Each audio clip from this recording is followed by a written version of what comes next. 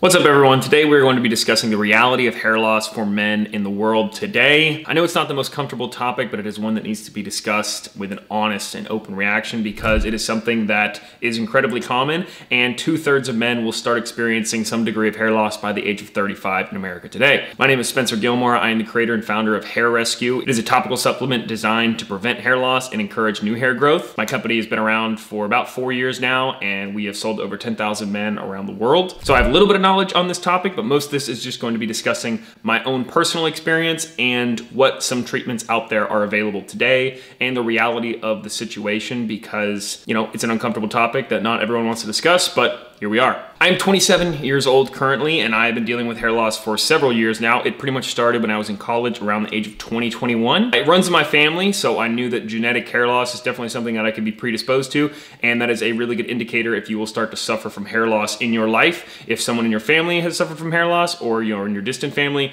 and it will usually start to happen between the ages of 25 and 35, and for some even earlier. I know it's about 21% of men in the world start suffering from hair loss under the age of 25, some as early as like 16, depending on when you went through puberty and how sensitive you are to it. First, I really want to discuss, the basic of the hair life cycle and the hair growth cycle. The hair grows in cycles. It has the growth phase, anagen, the transition phase, catagen, and the resting phase, telogen. In male pattern baldness, these cycles start getting shorter and shorter, and what's happening is the process called follicular miniaturization. Essentially, your hair follicles are shrinking, producing thinner, shorter hairs, and these hairs become less pigmented until they eventually stop producing hair altogether. The primary cause of this is, of course, genetics. Male pattern baldness, aka androgenic alopecia, is largely inherited in your father, grandfather, and uncle, and either sides of your family experienced balding. There's a higher chance that you will too. But the main culprit of hair loss and where you get the genetic from and if it's going to be affecting you is a hormone called DHT, dihydrotestosterone. It's derived from testosterone, and in men that are genetically predisposed to hair loss, this causes your hair follicles to shrink. But more testosterone doesn't necessarily mean more hair loss. This is kind of where your genetic sensitivity comes to play with DHT. So when someone says they have genetic hair loss, it really just means that genetically their hair is going to be sensitive to DHT in the body. And DHT is a critical hormone that you keep in balance with your testosterone and estrogen in your body, and it is naturally converted in the body from testosterone to dihydrotestosterone, a more potent androgen form, via a enzyme in the body called 5-alpha reductase, and there's type 1 and type 2, and we'll get into that more here in a minute. But this is what they say when you're genetically going to lose your hair. It's because if you're not that sensitive to it, your hair follicles just seem to be not that androgen receptor sensitive, you won't really have any hair loss. So that's why you'll see men who are, maybe in their 40s and 50s and just have a perfect hairline. Ronald Reagan is an excellent example of this, one of our presidents. He just had a Norwood 0, no hair loss, no recession, nothing. Genetically, he was blessed, and that's a very small set of the population, maybe 10 to 15%. For most men, hair loss is going to begin in their early to late teens, but typically can become noticeable in their mid-20s and early 30s. And I mentioned about 25% of men are predisposed to that baldness process to begin about the age of 21 or younger. Doctors use what's called the Norwood scale to classify male pattern baldness. It ranges from 1 minimal recession to 7 being extensive baldness with only a horseshoe of hair remaining. Left you have that the top of the scalp is basically completely bald, and they just have hair loss on the sides, and that's also DHT related hair loss. Hair loss typically follows this predictable pattern, starting with a receding hairline, essentially at the temples, creating that M shape that most people have, definitely something that I have, probably a Norwood 2. Or it begins with a thinning at the crown, which is the top of the head, and sometimes that happens at the same time. The crown starts thinning to where you have less hair on the top of your head, and it starts going at the temples until they eventually meet. In my own personal case, I mentioned I started suffering from hair loss when I was about 20, 21, and I didn't know initially that it was actually like androgenic alopecia because I just thought that maybe I was shedding, but it was a little bit more than normal because remember, you do lose about 50 to 100 hairs a day, and that's super natural. That's just your hair cycles falling out because the average head of hair has about 100,000 hairs. And that's why you can lose 20, 30,000 hairs without seeing a ton of difference. You can go from that Norwood 1 to a Norwood 2, even creeping up to a Norwood 3, and you might not even see a ton of hair loss, but it's been thinning a lot. And by the time you get to 50% density, that's when it's tough to come back from. So here's some early warning signs that you might be suffering from hair loss that's actually genetic related hair loss and not just maybe something that's coming up with like high cortisol, bad sleep, high stress and poor diet situation that could be fixed with things like that, but it's actually genetic hair loss. You have excessive hair in the shower drain or on your pillow, a widening part starts happening in your head, noticeable thinning at the crown, a receding hairline, especially at the temples. Your scalp becomes more visible under bright lights, more of your forehead starts showing compared to, maybe a few years ago. So it's always good to start measuring and see where it is and if it's getting worse. This is also something that's really common when you're 35 and under, because hair loss is going to usually affect you before the age of 35, especially if it is genetic androgenic alopecia, male pattern baldness. If it is not that, it's why you don't always see men who are like 40 to 50 lose a ton of hair. It usually starts happening when you're younger, and this can be how genetically sensitive you are to DHT in your body. And that's why you don't see it. If you are 23 years old and you start losing a lot of hair, unfortunately the cards you were dealt were genetic hair loss. But if you make it to the age of 35 with really no excessive hair loss and your hairline hasn't changed, we all have friends out there that just have a perfect hairline, they're probably not going to magically start balding at the age of 38, 40. They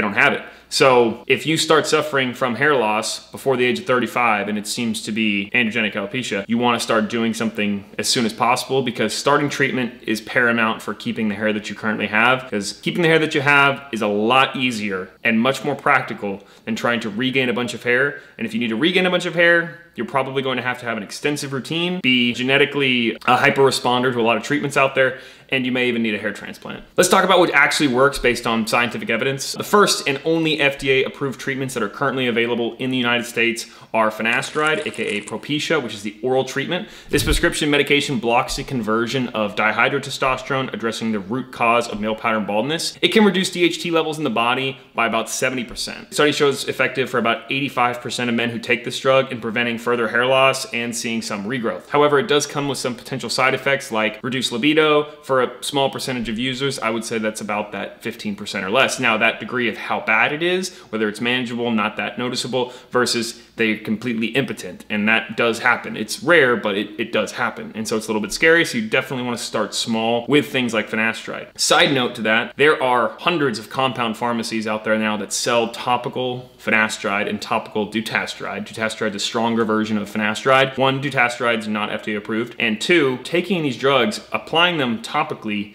is not FDA approved for hair loss. Even though it is the same drug and it kind of still has the same mechanism of action, it has not been approved topically for FDA use. It has only been approved orally. Just so, when all these companies say FDA approved ingredients, it's technically a little bit of stretching the truth. Minoxidil, aka Rogaine, is one of the most popular brands out there. This is a topical treatment that improves blood flow to the scalp and prolongs the growth phase of the hair follicles. It's available over the counter in various strengths, and about 60% of men who use this see moderate regrowth and requires consistent twice daily use. It's because your scalp, they want to see a saturation of about 70%, and due to its half-life, if you're only taking it once a day, it could be under that and underperform the results that you could get when you're applying it twice a day. I like the topical form, and you can even get it really, really cheap at Costco, and it's, like $20 for a 6-month supply using it twice a day. So I think minoxidil is great, but it is something that isn't going to be a complete game changer when it comes to preventing further hair loss. It will help you grow more hair,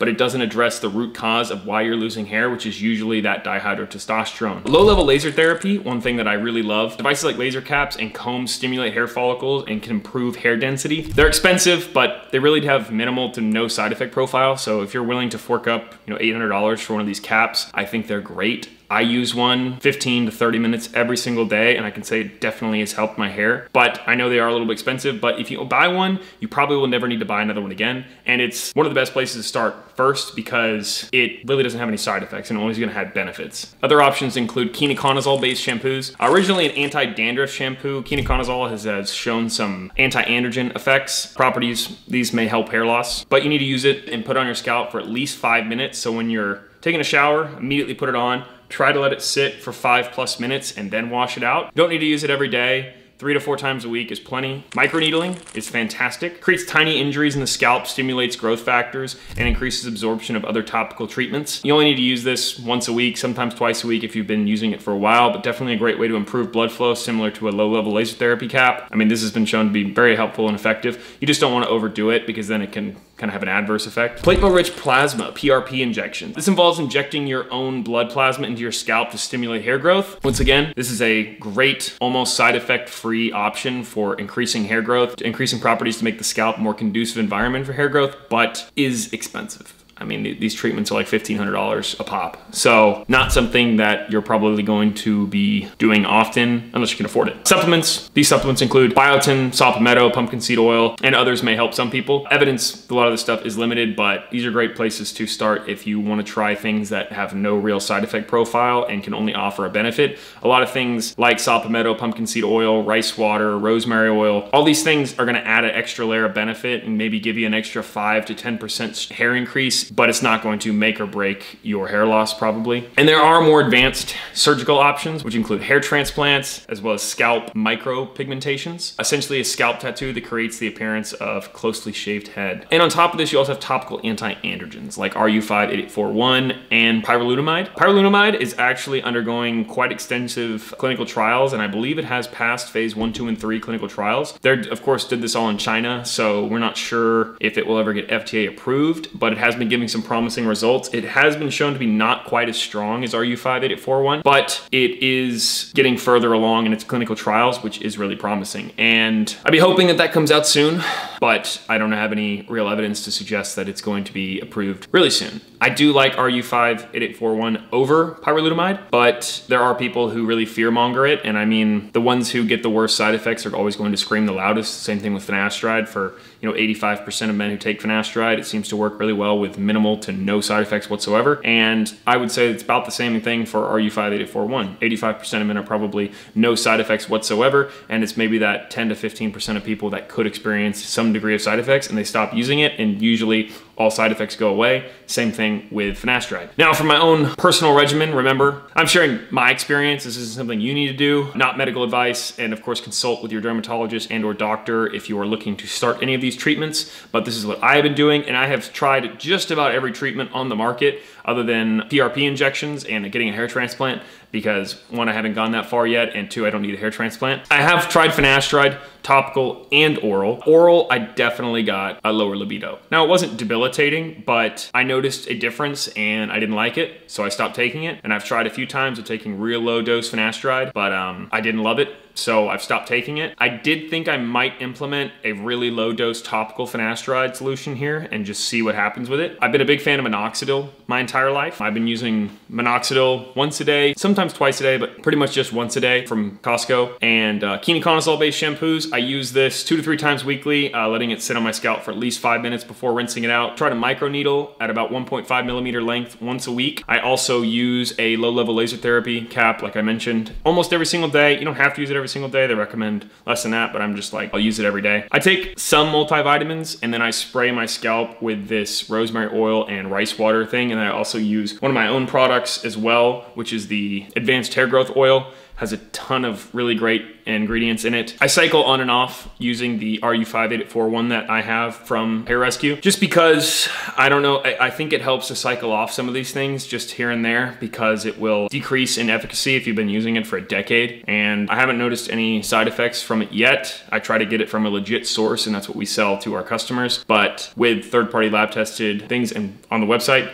So if you're looking for that, that's where it is. But once again, that's something that I take and I cycle on and off of it. And those other things like Minoxidil, ketoconazole, microneedling, the scalp oil, and the low-level laser therapy caps, I have been consistent with that and never stopped it. You can see my hairline is basically like a Norwood 2, Norwood 1. I do have some receding hair, but I have a lot of little baby hairs that have been coming back in recently. I think it's because I've been improving on my microneedling and using the cap again. I hadn't had a laser cap, and I bought one again like 6 months ago, and I've been using it. I really think they make a difference. And with some of the clinical trials on it, they did seem to be pretty efficacious for growing back hair. One of the psychological impacts of hair loss, I would say, is that often gets overlooked, is that studies show that hair loss can significantly affect your self-esteem and your confidence and mental health as a man. And apparently women also prefer to have men with good hair than not good hair. And it also makes you look younger, in my opinion. You see those people who go in and get the toupees that they glue onto your head, and it's a night and day difference. The guy looks like he goes from being 45 years old and then all of a sudden he's 28 again when he gets his hair done. So it's definitely something that makes a difference. I just want to be honest about my own experience here with noticing it when I was 20 and then doing something about it, and now being 27. My dad has had 3